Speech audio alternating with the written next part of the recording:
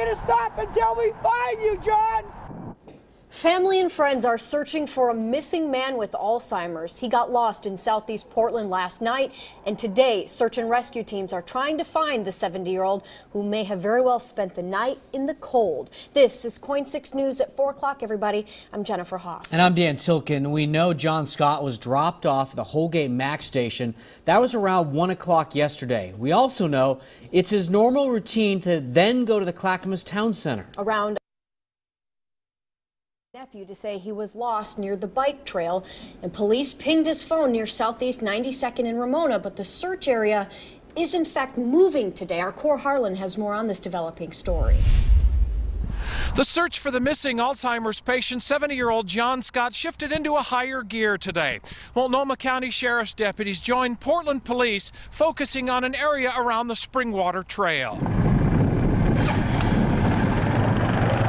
Officers from Portland's East Precinct on all-terrain vehicles, motoring through heavy underbrush and overgrown fields near Johnson Creek and southeast 102nd and Foster. We're looking for Mr. Scott all along. We're on the ATVs, getting into the wooded areas back in some of the transient camps, asking everybody if they've seen him.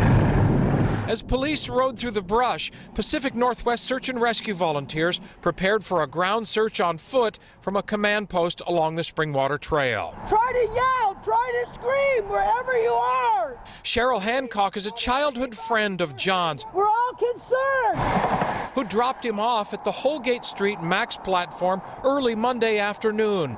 John was heading to Clackamas Town Center, part of his normal routine. I feel responsible for him being gone right now, you know, because I mean, if I would have known. There's a lot to put on your shoulders. Huh? Yeah, and I just pray to God that somebody will find him very, very soon. What did he sound like? John's nephew, Eric Hinsey, talked with John just before midnight on the phone. Eric told me over the phone that John was ready to lay down in the grass near some water. He was tired and he was cold, and he said he can't move, he can't get up.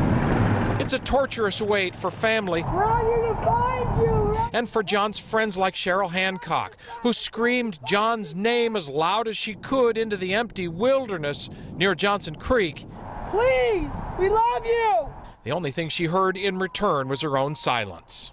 In southeast Portland, Cor Harlan, KOIN 6 News.